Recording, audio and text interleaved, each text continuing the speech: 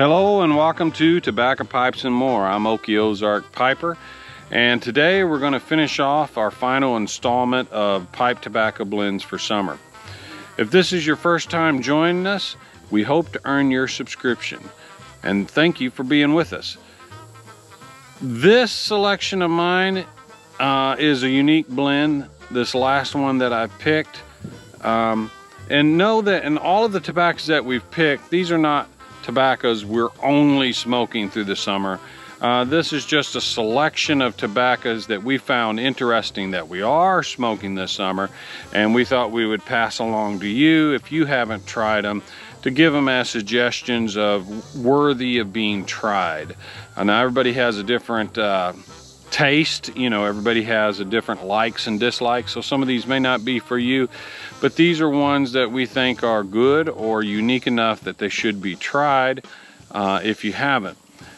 Some of these are classics, like the one that I've chose for today, which is the Galwith and Hogarth Innerdale Flake.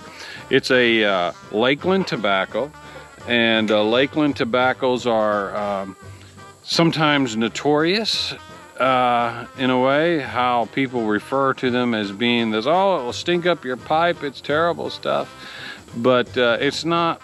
I actually don't agree with that. I don't think that they all stink up your pipe. They're not going to ghost your pipe. A lot of people say that if you just smoke them once or twice, or, you know, a small amount, a couple ounces, it may leave a little bit of a residue in your pipe, but it's nothing that won't go away after you've smoked another, you know, 3-4 ounces of something else through there.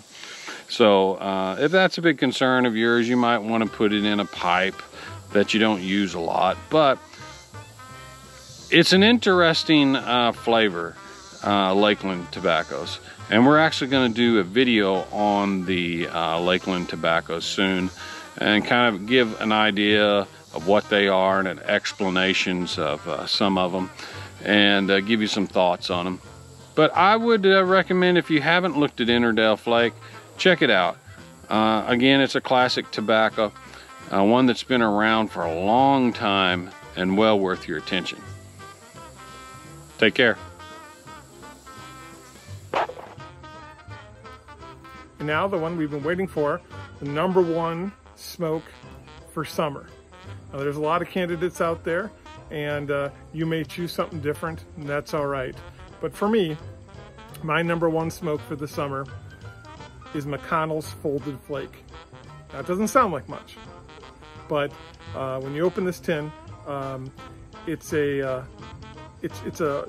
rectangle. It's very nice and even. It's not really a flake, but it kind of looks like a ribbon that has been equally cut.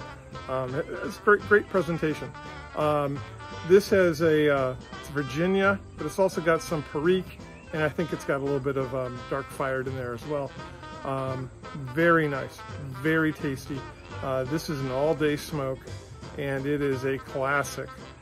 So if you are interested in trying something new, Folded Flake might be the one for you. You can smoke this in winter too, but for summer it just shines, and it's my #1 pick for this summer.